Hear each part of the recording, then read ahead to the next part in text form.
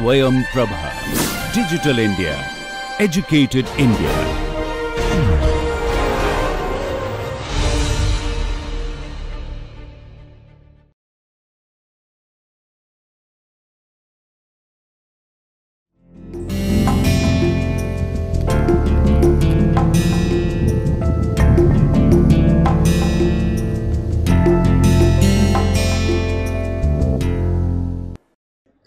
So, a very warm welcome to all of you in this last lecture of this course. So, I am Dr. Ruchi Shri. I teach at Bhagalpur University, and this course on democratic processes and social movements, so far you had 19 lectures. So, beginning with the democracy in India, how it has its institutional aspect, as well as it has different kinds of, say, organizational structures which carry forward this notion of democracy in India. And other than that, you also studied about development processes which was linked with social movements. So far you have studied about numerous social movements in India, starting from, say, working class movement to peasants movements, environmental movements, women's movement, and now we come to the end of this course, and today this lecture is titled as anti-corruption movements. And in the recent days, not recent I should say, because now it is almost more than 10 years that Anna Andolan was held, and that led to the formation of Aam Aadmi Party. So, this case study of Anna Andolan is actually very interesting to see how sometimes social movements may lead to formation of political parties. So, we will reach to that point little later, but this lecture I have designed in such a way that you will first get to know about what is corruption, what all are the consequences of corruption, and why do we have anti-corruption movements. Or say a developing country like India, what kinds of problems does it face vis-a-vis corruption. So, this first slide that I have titled as Corruption and Introduction, let me tell you that corruption is a word that we use, which we commonly use in our day-to-day practice. So, it is a word which is used in everyday language. So, in that sense, how do we define corruption? Because corruption is something that in our minds, the moment we listen about corruption, then be it political corruption or say corruption in administration, different kinds of notions of corruption comes to our mind.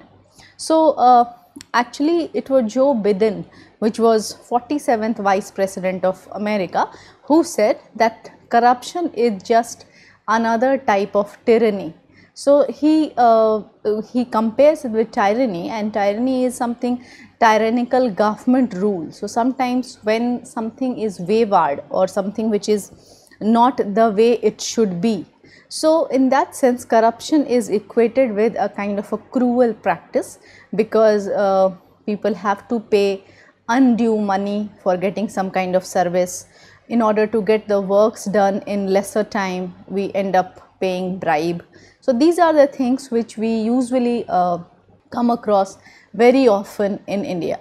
So, corruption in public life is a means of obtaining personal benefit through illicit means and the abuse of public office and property.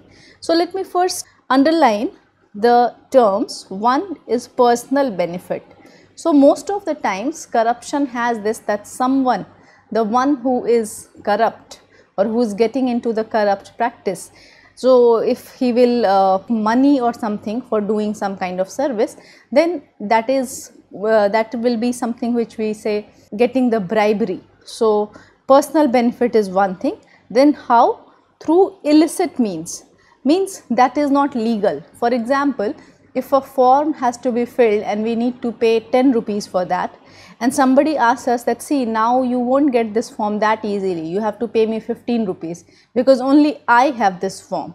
So, that means you ended up paying 5 rupees extra. So, that means that person has actually taken 5 rupees extra from you, which became his personal benefit. Then he is abusing the public office, because that form that you are going to fill will actually be part of some kind of institutional structure. So, You could have easily got that in just 10 rupees, but you ended up paying 15 rupees because that person in a way threatened you, or he told you that you cannot get it for 10 rupees and only I have this form. So what will you do? You have no choice. So you paid 15 rupees. But suppose there is a mechanism when you can go and complain against him that, see, the form's price is just 10 rupees, but he is asking me for 15 rupees. So that kind of mechanism for complaint should be there, where if anyone is involved into corrupt practices, then about that person we can actually complain. So it leads to a kind of abuse, or we can even use the word misuse of public office and property. So what does it lead to? So integrity, transparency and fight against corruption, they should be part of culture. So when we say the term culture, then culture tells us about a larger whole, means a society has a culture. For example, in India, we have this culture of, like, if we have to get our works done in lesser time, we end up paying bribe. So here, the one who took the bribe, it's certainly the one who is a wrongdoer because he asked for bribe. But equally responsible is the person who paid that bribe. So you did not have that margin of time, something that was to be done in say 5 days, but you kept relaxing, and it was only on the last day that you realized that, oh, I need to get it done. And then what you do is that, okay, I have to pay 200 rupees extra, fine, I'll just get it done. So in that sense, it is about two parties, one, the person who is corrupt, and the other person who is promoting corruption by paying bribe to that person. So in that sense, it is the integrity of the person and the transparency. The system should have a kind of transparency. If the transparency will be missing, suppose there is a rule and regulation, when somebody gets into corrupt practices, so that person may even, for instance, if the form is to be filled, he may just do the backdoor entry, that fine, even if the date is over, I will take the form from you, you give me some extra money. And we also think that, okay, fine, if he is still allowing us to give, then let us pay some money. So that is how corruption becomes a culture. So if it has to be stopped, then both the parties, like the person who is paying the bribe will also be someone who has to stop this culture. So India as a country needs to fight with corruption in a major way if it has to become a world leader, because India's image that here corruption is so prevalent, it's something that is considered worldwide. So that image of India as a country, that corruption is so high, and in the later phase we will be learning about some more facts and figures which will tell you how difficult is the situation in India. Now moving on to the next slide, I have here summarized about corruption in India. So while in the previous slide we were actually just discussing the definition of corruption or what could be the different ways of interpreting corruption, let us here see what is the level of corruption in India. So India ranks 78th position in 180 countries. So this was done, a global corruption index was made in 2018. This global corruption index of 180 countries worldwide, India is at the 78th place. So I am sure that you can understand that India still needs to improve it quite a lot. So India has a long way to go for being a corruption free country. So that is something for which India will have to stepwise work upon, and later on also when we will see about the different types of corruption, then we will realize that we need to work on different fronts. So one of the biggest curses that India is suffering, these are the words that I am reading to you, they are the words of Muhammad Ali Jinnah, and you must have heard of Jinnah. Jinnah was the person who, in a way you can say, proposed this two-nation theory, and India and Pakistan ended up becoming two separate nations. So he considered that corruption is one of the biggest problems in India, one of the biggest curses. And I am not saying that other countries are free from it, but I believe our situation is much worse is bribery and corruption. So bribery, the culture of bribery, and that leads to corruption in the society. So he further says that corruption is a poisonous substance, means it is like a poison which leads to, you can say, the entire society is undergoing that. So these words way back in 1947 tells us that even at the time of independence, corruption was something which was so prevalent in India. As per a research conducted by Transparency International, let me tell you that Transparency International is a civil society organization which prepares the data regarding corruption, etc. It even global corruption index kind of thing, they use the data given by Transparency International. So in this one of the reports in 2005, it said that there are more than 62% Indians who have paid a bribe to a public official at some point in their lives. That means Transparency International conducted the interviews of, say, they must have conducted it for hundreds and thousands of people, and they came across this, their data says that more than 62% people have actually paid bribe. So in India, paying bribe is not something which is unusual. Whomsoever you will ask, they will say, oh acha, in this kind of circumstance I ended up paying a bribe. So sometimes for filling a form, or for sometimes getting a gas connection, or for sometimes the entry into hospital. So at any point you may have to pay bribe of different kinds. Now another report from 2008 found that about half of Indians had first-hand experience of paying bribes or using contacts to get services from government agencies. So if you have to get the work done, then either you should know someone there. So if you have a connection, some kind of connection, you know someone through someone, then that makes your task easy. Or say even for paying the bribe, you will get a kind of concession. So if you know someone, then if others have to pay 1000 rupees, you may have to pay just 800 rupees, and you will be happy about it that, oh, I could save my 200 rupees because I knew that person. So that kind of a culture is something so prevalent in India, and that's how like corruption is so deep seated in Indian society. Now let's talk why corruption. What are the causes of corruption? So some of the key causes or some of the main causes are as following. It is a result of unbridled greed and increased market competitiveness. Like see, all of us people are interested in becoming richer. So suppose the salary is 10,000 rupees, and if by taking bribe etc. they can earn 5,000 extra, then people will be interested in that extra 5,000 rupees, because the 10,000 that you are getting as salary is not enough because of the the pressure of market or the way things have become much more expensive. Then there is a low level of education among the large section of population.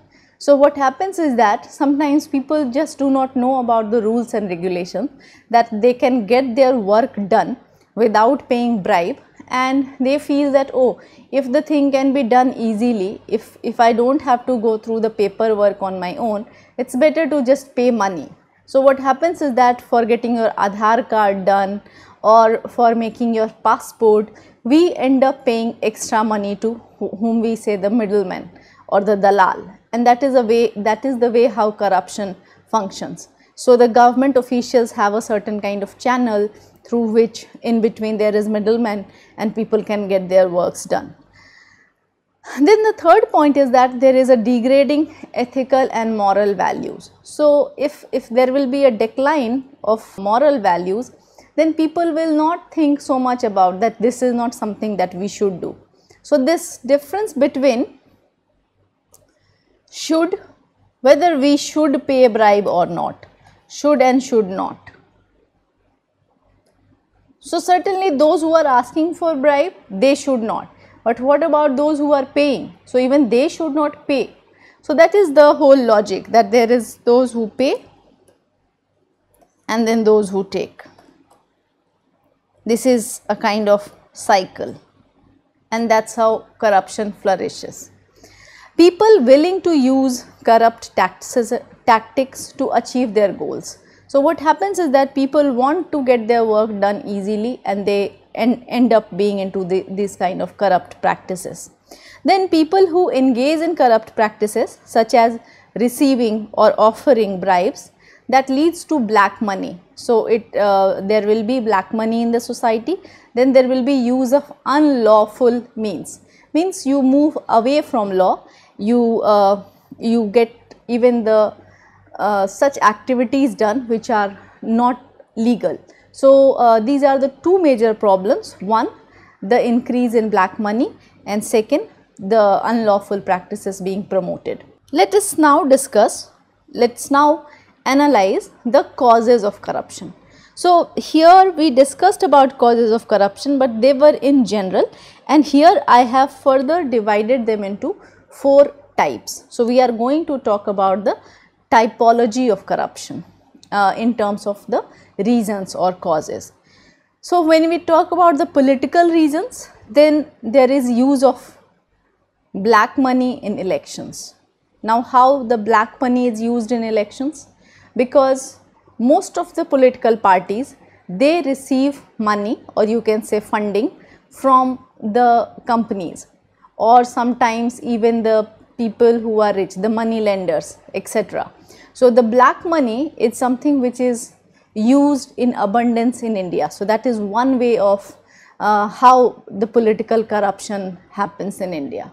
Second is criminalization of politics, that most of the people who contest election, they have a kind of criminal background. Either they have gone to jails, or they have some cases which are there against them.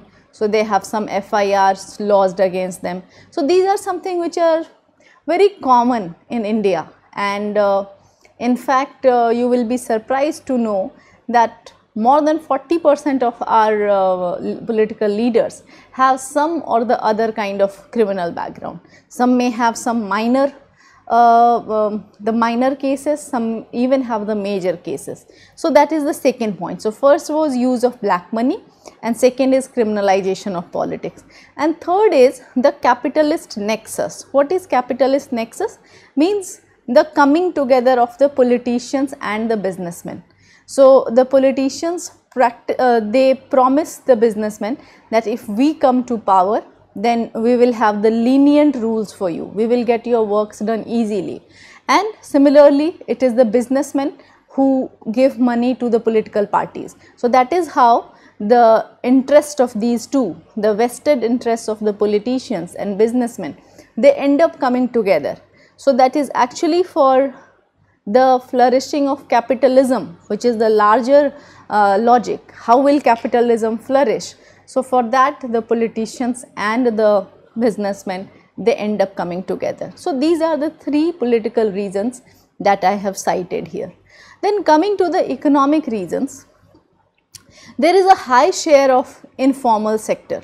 So in India, instead of formal sector, we have the informal sector, and there the rules and regulations are not that strict. So what happens is that people end up getting into corrupt practices. Then second point I have mentioned, which is also linked to the first one only, is the ease of doing business. For instance, if you have to get a license for something, or if you have to set up an industry, then if you go through the proper channel, means going through the procedural aspect, applying for it in the government office, etc., that will take you a very long time. But if you go for, say, the middlemen who have all the paperwork, they have the channel, they will tell you that we will get this work done in 10 to 15 days for you, but you have to pay this much of money for you. So obviously, instead of going for that long procedure which may take you 2 to 3 months, or this is also possible that you will not be able to do it on your own, the cumbersome process of paperwork, that you will just end up, you find it easier to pay money. So in terms of the ease of doing business, to get any permit, or sometimes say even to get your driving license made, or to get a challan for something, these are the things which we end up paying money for.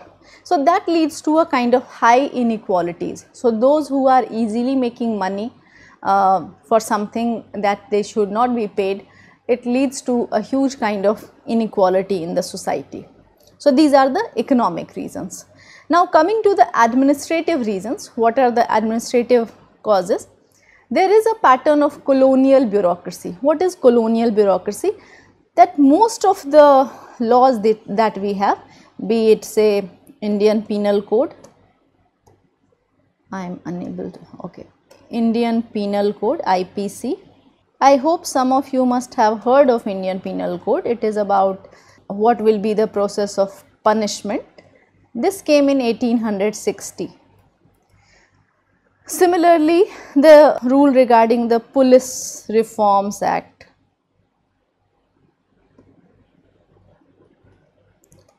So be it police or say the legal things, most of the things in India have a colonial background. So we have a colonial hangover.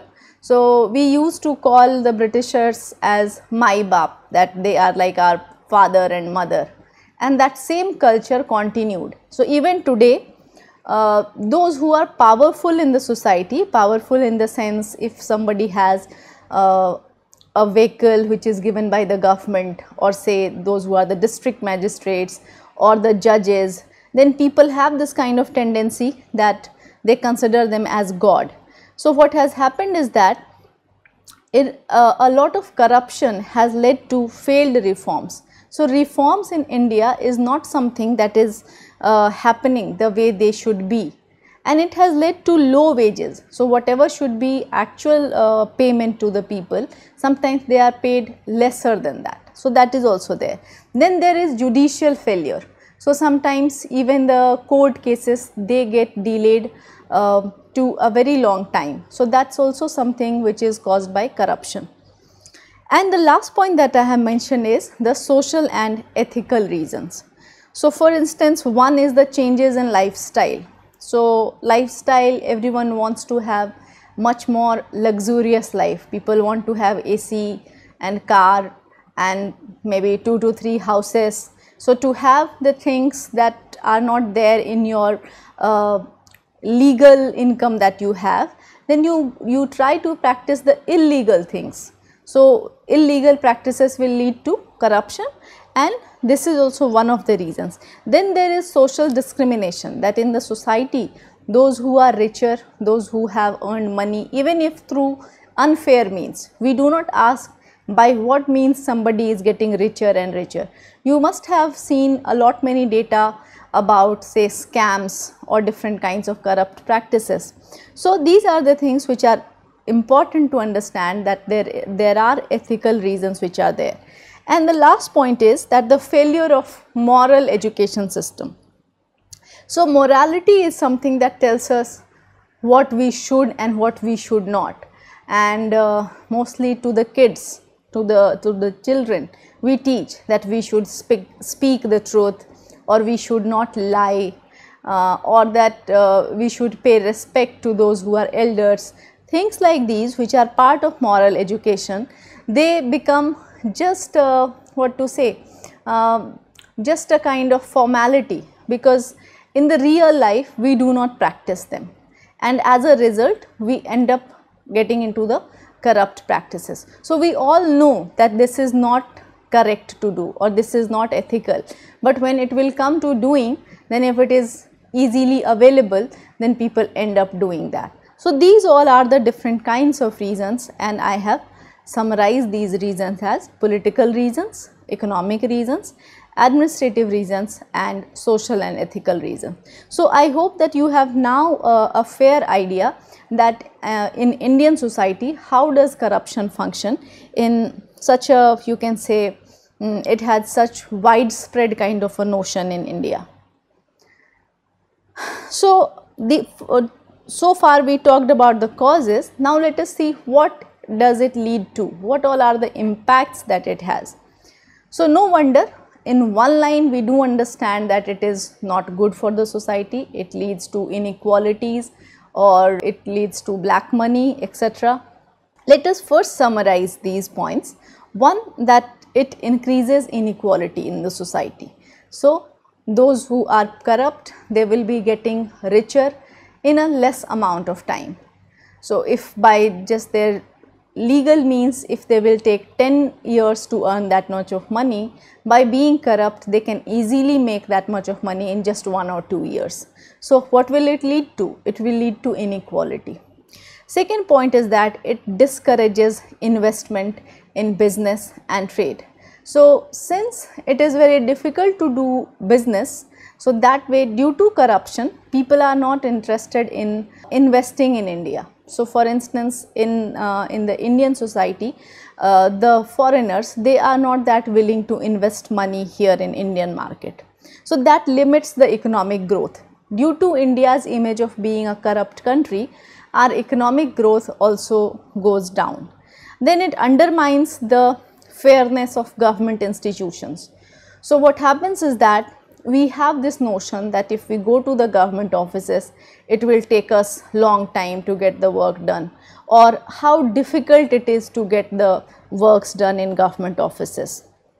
So the fairness, we do not consider them as fair. Next is the enjoyment of human rights gets curtailed. So what is the due of everyone that should be easily available to the people? It's something for which they have to go through the same.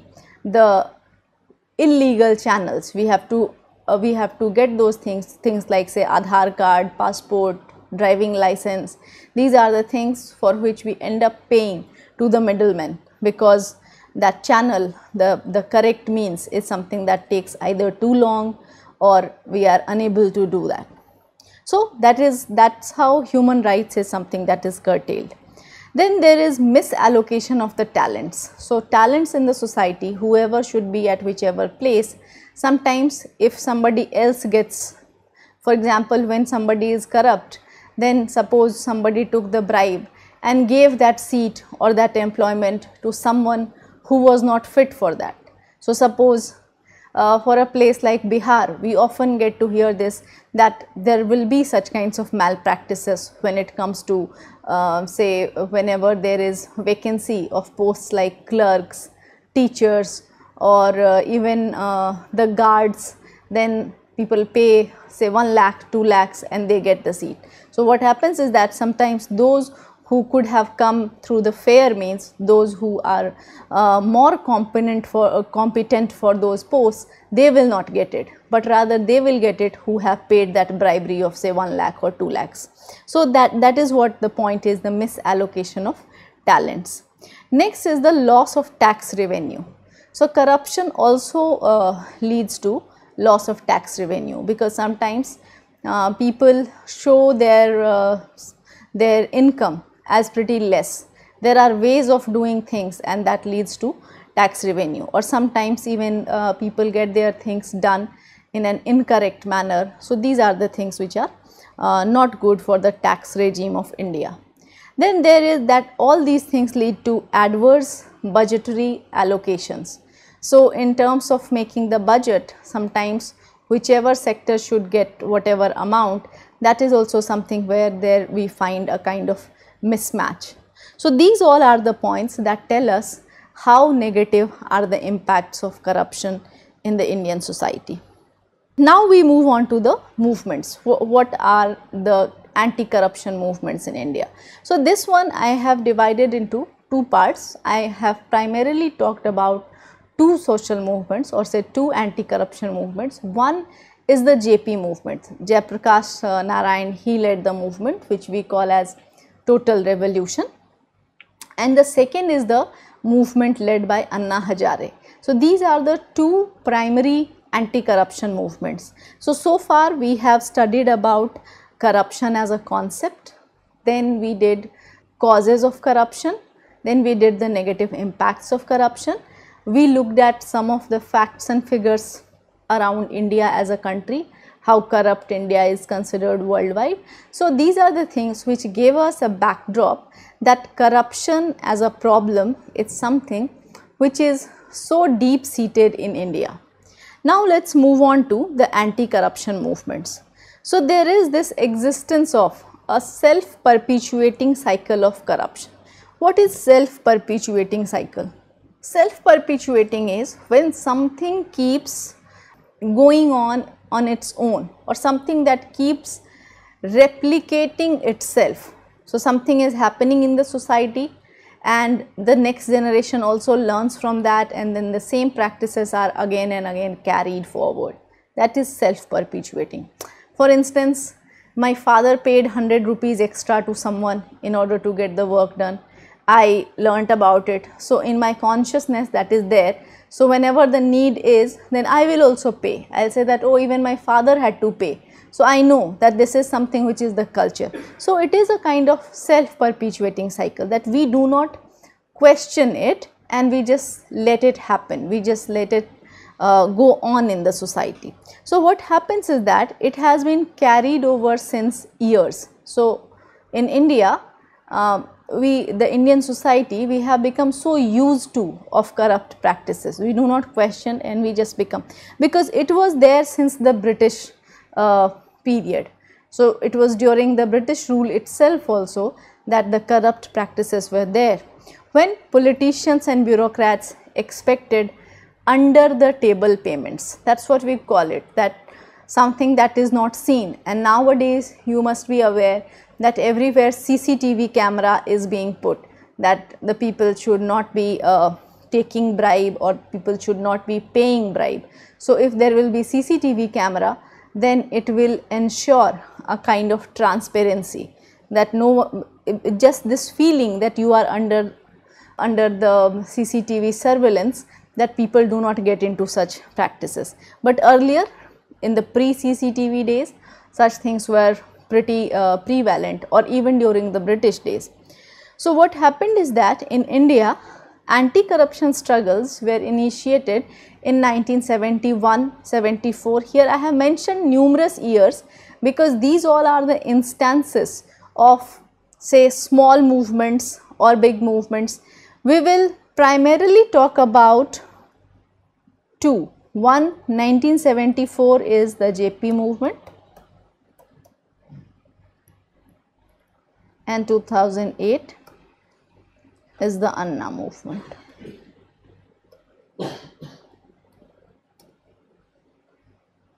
But why all these other years? Is because in these all years also the small scale anti-corruption movements were taking place at different parts of India. So we should know that it was gradually building up. So what was happening in 1971, 1974, 77, it had its impact even after 30 years, and when Anna Andolan happened, when Anna started that movement, he himself said that he had the impact of, or he was influenced by JP, partly by Jayaprakash Narayan and also by Gandhi. So whenever we talk about Gandhi and JP, then it is about ensuring the ethical values in Indian politics. So let's discuss that it was the kind of an unrest regarding the policies that were made in India, and there was the kind of these anti-corruption movements were demanding that there should be strict anti-corruption measures which should be taken up. So mostly in, say, things like bureaucracy, judiciary and even legislature, these are the places where be it the officers who are corrupt at times, the bureaucrats are corrupt, sometimes even the politicians are corrupt, and sometimes even in judiciary, even the judges, they can be corrupt. So the corruption is something which is everywhere, be it bureaucracy, be it judiciary, be it legislature, and that's why if we want to fight corruption, then it has to be fought at every scale. So at different levels we need to fight it. Jagdeep Chokar, he is a founding member of Association for Democratic Reforms. Now let me tell you that this ADR, this is a civil society organization, an NGO.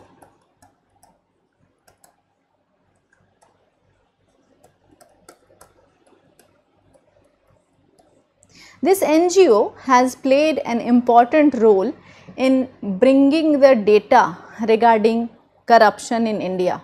the level of corruption in India, especially regarding the politicians and the bureaucrats. So this organization has said that we have been fighting criminals ruling the roost for a long time. This just happened to be a stark display for the world to see.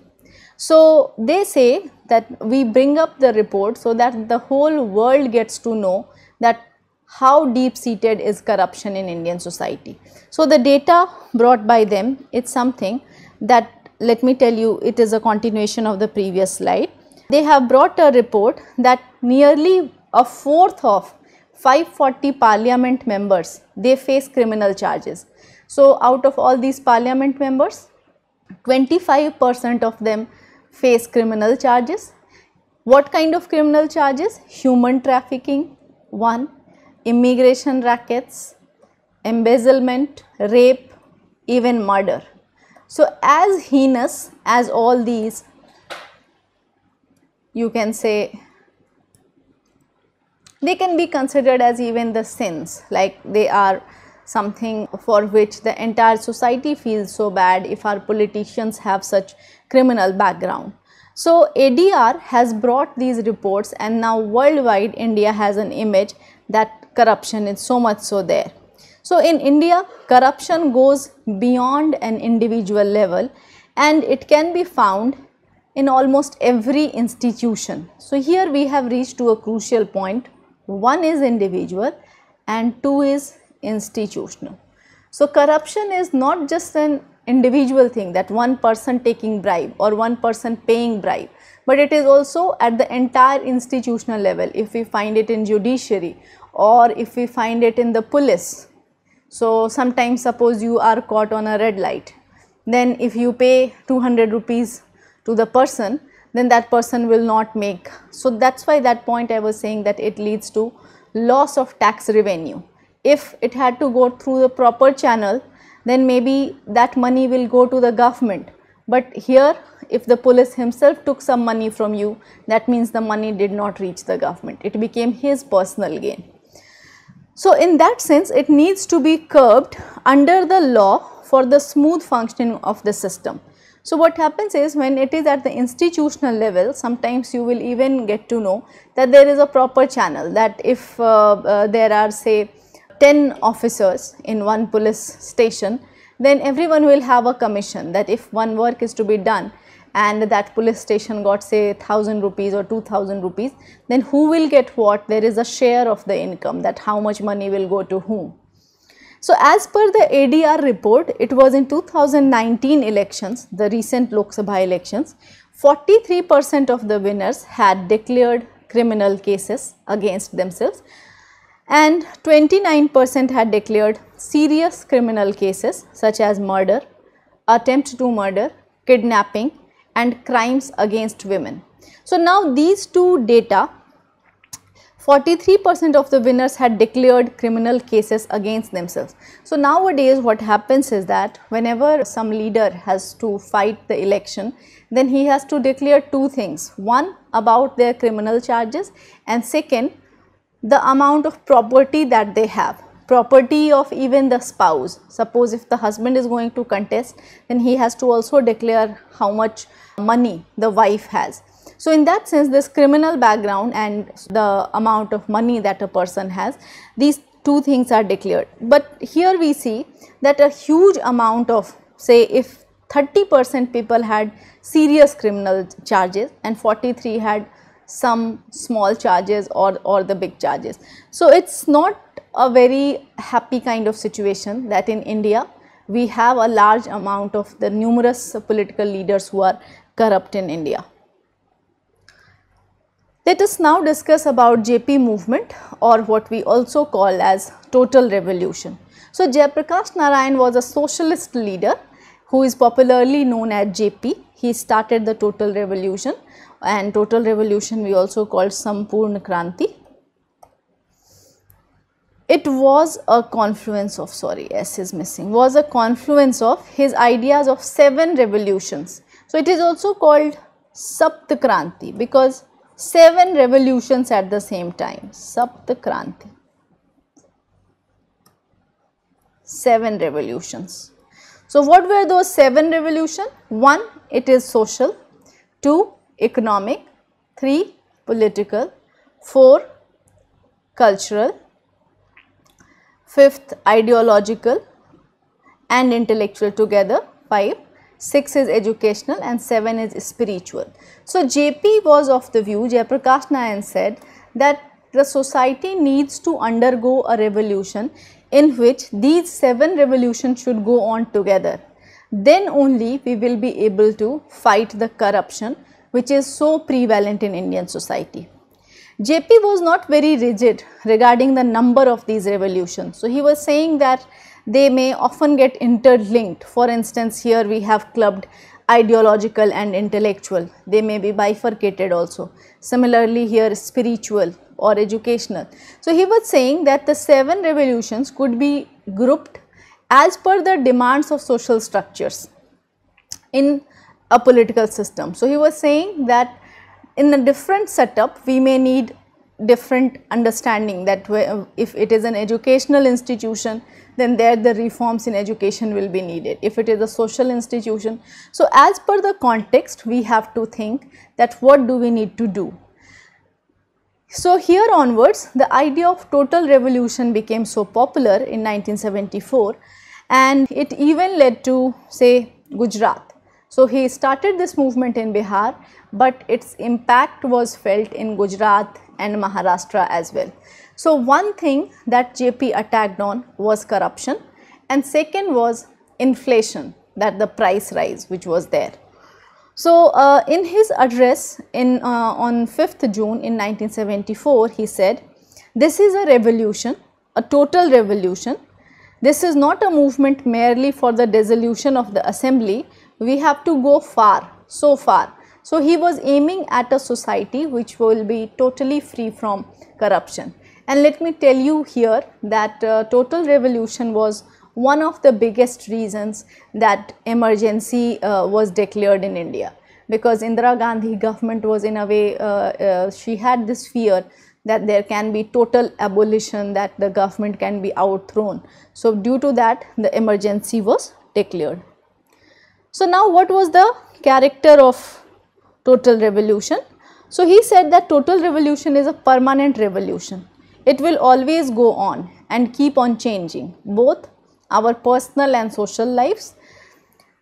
This revolution is something that is likely to change the entire society. So this revolution was aiming at a political change, social change, economic, cultural, educational, spiritual, all these different kinds of changes had to go hand in hand with each other. So he was calling the workers to come together as well as the farmers, students, women. So different sections of the society, the weaker sections of the society especially, JP was calling them to join the movement, and thus in that sense it became the total revolution. Now this slide I have mentioned as JP's attack on corruption. JP was deeply disturbed by the growth of corruption in the Indian political system. He said, "I know politics is not for saints, but politics, at least under a democracy, must know the limits which it may not cross." So the politician should also remain in a limit. That is something which was underlined by him. He also JP declared his People's Charter, means we need to consider the larger section's interest. So he was saying that so far the way Indian democracy is functioning, it looks like that it is in favor of the elite section of the society. So he said corruption is eating into the vitals of our political life. It is disturbing development, undermining the administration and making a mockery of all laws and regulations. It is eroding people's faith and exhausting their proverbial patience. So what happens is that people lose patience and they come forward to oppose such kinds of acts. So corruption, how deep seated it is, was underlined by JP. Now let's move on to Anna movement, because I told you in great detail about JP movement, and as I had told you in the beginning that we are going to do two movements. We have done JP movement and now we will learn about Anna movement. So Anna Hazare called for the Lokpal bill. He was saying that we should have a Lokpal bill, and that is something his anti-corruption movement was like. It in a way it brought the issue of corruption once again into limelight, and it started in the year 2011. So now it is 12 years already that this movement took place. He started it as a hunger strike on 5th April, and eventually it was joined by protesters in large number. Anna's movement was also named as Jan Lokpal Andolan. Jan Lokpal Andolan because it was aiming at a Lokpal bill. In English, we also call it India Against Corruption Campaign, IAC campaign. So India Against Corruption, because with that title, it was joined by people from worldwide, and the slogan that was given was Main bhi Anna, and everyone was joining that movement. And I remember that during those days in Delhi, this kind of a mask was distributed which had Anna's face, and everyone was putting that and saying Main bhi Anna. So irrespective of your ideological inclination, it was the idea of corruption which united the middle class. So for 12 days he sat on hunger strike, and the government agreed to compose the Lokpal bill. Hazare was still unhappy with the government's decision, and it announced that he will again sit on strike another fast on 16th of August. When Anna refused to stop his strike, he was arrested. Afterwards, the team behind Anna Hazare split due to internal differences. So what happened is that there was a crack in the movement. The movement got divided into two parts. One part was led by Arvind Kejriwal now, which led to the formation of Aam Aadmi Party, and Anna Hazare decided to remain non-political. He said that he doesn't have any political interest, he doesn't want to become a political leader in that sense. So we find that it was Anna movement which led to the formation of Aam Aadmi Party. So this part I have mentioned as splitting of Team Anna. So Team Anna and its members failed to convince the Indian government to pass the Lokpal bill. The cracks appeared in Team Anna due to political perspectives. So now if the group will have two different ways of looking at the things, their interests differed. So that way one group became with Arvind Kejriwal, who felt that we need to carry forward this demand as with a political interest. So Arvind Kejriwal agreed to join the politics, but Anna Hazare decided to remain non-political. So that way Aam Aadmi Party came into being. Aam Aadmi Party was formed. Now again what happened is that though Anna again came into limelight in 2013 to convince the government again to pass the Lokpal bill. This time Anna Hazare's movement went along with the banner of his new community Janatantra Morcha, and finally the Lokpal bill was passed on 17th December in Rajya Sabha, and he broke his 12 days fast in the Lok Sabha. So that way it is considered as the success of Anna movement that the Lokpal bill was passed in one house, which is Rajya Sabha. Now what all has been the achievements of Anna movement is that first of all it brought the issue of corruption to limelight. Now it became the major issue in political conversation. So there was this, you can say, India got this global attention from the worldwide. People got to know through Anna movement that corruption is a major problem. Then some major scams came into limelight. For instance, the 2G scam, 2G, 3G scam you must have heard of, the spectrum allocation case it is called. Now companies will find it tough to benefit from corruption due to the Lokpal bill. So even the right to information has played an important role. Now that we have RTI, people can ask for the details of whatever money has been allocated by the government. So this slogan I already mentioned to you about Main bhi Anna, so here I will not talk about it. In Karnataka, one of the country's fastest developing states, a Lokpal inquiry, a corrupt nexus between politicians and corporations, and that led to resignation by one chief minister. So sometimes if the nexus between politicians and a corporation is so high, then it may lead to the political loss of any leader. Similarly, as we saw that Anna movement got divided into two parts, so that way this fight against corruption was something which weakened, but its success was the implementation of the Lokpal bill. Then what another thing that happened is that one of the achievements is that a new party came up, which is like it has high hopes from middle class. So Aam Aadmi Party became a party which is against corruption, and the middle class became its largest, you can say, they are loyal towards Aam Aadmi Party. So Delhi was the first state where it came into government, and then even in Punjab it has done fairly well.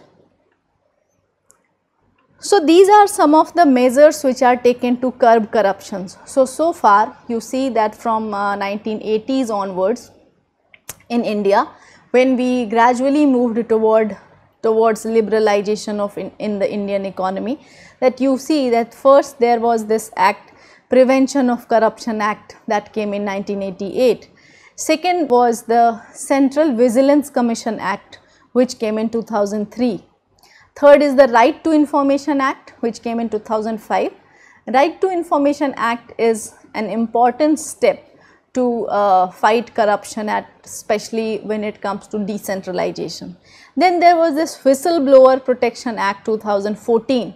So now what happens is that sometimes if something goes wrong, then people can even file a case. Then maybe you would have heard of public interest litigation, that PIL can be issued and people can complain regarding any case, and such cases are also carried forward in the courts. Then there is this Lokpal and Lokayukt Act in 2013, which was one of the major achievements of Anna Andolan. Then there are e-governance initiatives. Now in e-governance initiatives, most of the government documents, whatever the rules and regulations are made, they are available in public domain. People can easily visit the government websites to get to know about any recent act which has been passed, or what kind of entitlements are there for the people. The last point that I have mentioned in a short form is LPG and GST. LPG is for liberalization, privatization and globalization.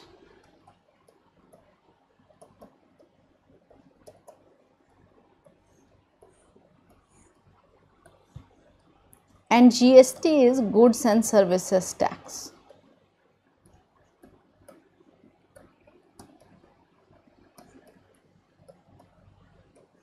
Now why have I mentioned these two is because by liberalization, privatization and globalization, we have opened up the Indian economy. That means we have adopted the free economy now, and now Indian market is open for the goods produced worldwide. So in that sense, no more India can shut its door. It cannot say that it will not sell the things which are produced outside. So in globalization, we say that entire world becomes part of the global economy. So you can send your things to other countries to sell. Similarly, you have to sell the things which are produced in other countries. That leads to competitiveness. So your products should be good, then only it will last in the global markets. So for example, and that is also regarding the fruits and vegetables. So the apples which are produced in India are sometimes in Europe, they are said that it doesn't match the standard, and then they say that we don't want to buy Indian apples. So for everything, all the production from your fruits and vegetables to even say electronic goods, you have to match the standard which is the global standard. So that is something which we have to understand, that in liberalization, privatization and globalization, we have to understand that the economy has to be open for all the markets. And in goods and services tax, people know that whatever they purchase, a certain amount of tax goes to the government. So earlier what used to happen, that if we do not take a bill, now taking a bill has become in a way a must, and for everything that a shop is selling, it has to produce the bills.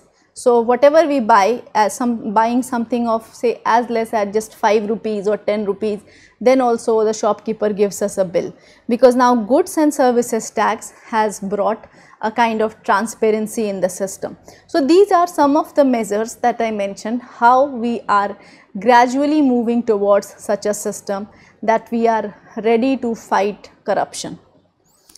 So with that, now I come to end this lecture with this last slide on which I have titled as conclusion. So this lecture has told you enough about the everydayness of corruption, that corruption is so prevalent in India. We come across corruption in every sector, at every level in government in the country, sometimes large or sometimes little, so the amount may vary, but corruption is all around. Then people in the private as well as public sector, everywhere we see that there are corrupt methods and there are unfair means, and that leads to a kind of difficult situation in the society. So this has led to people, why such things happen is that people have this desire to make money, and this desire to make a lot of money in less time is that leads to corruption. And thus we come across huge scams. You must have heard of Chara Ghotala, the fodder scam. So in that fodder scam in Bihar, and the spectrum allocation scam. So in the recent years, in last 10 to 15 years, we have come across numerous such cases where the scams have happened, and that has in a way that is considered as a dent on the image of India as a country. So in order to have an image of a country which is considered as a good country in terms of ethics, we need to have a corruption free country. So that's the end of the lecture, and here I have mentioned some of the references which you may read. This article by Ramchandra Guha is on JP. This another article by Soni Mishra, it is on 10 years of Anna Andolan, that will tell you what all were the major achievements of Anna Andolan. Then you can also read about criminalization in Indian politics. So hopefully you will enjoy doing some of these readings, and this was the last lecture of this course, and with that this course comes to an end. And in case you have any difficulty, you can write an email to me. My email ID is jnuruchi@gmail.com. In case of any difficulty in any of the lectures that I have given in this course, you may write an email to me and I will happily respond to that. So thank you so much. Thank you.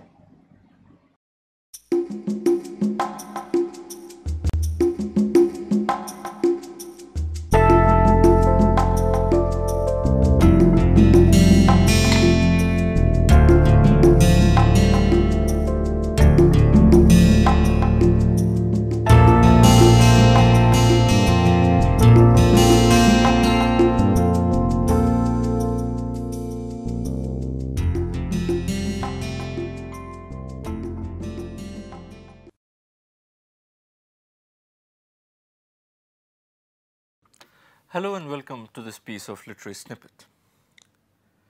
We usually know William Shakespeare as the most revered figure in the history of English literature. But we often tend to forget that he has also been one of the most hated figures in literature. And here I am not talking only about those boys and girls who have to memorize long sections from Macbeth or King Lear or Julius Caesar before they can go and sit for their school or college exams.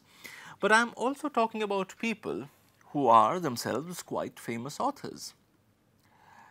Tolstoy, for instance, considered the writings of Shakespeare to be, and I quote, crude, immoral, vulgar and senseless.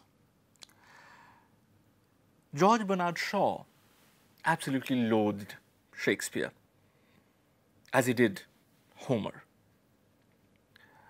But perhaps no other criticism about Shakespeare is more damaging than the one which says that Shakespeare is a marvelous storyteller, provided someone has told him the story earlier.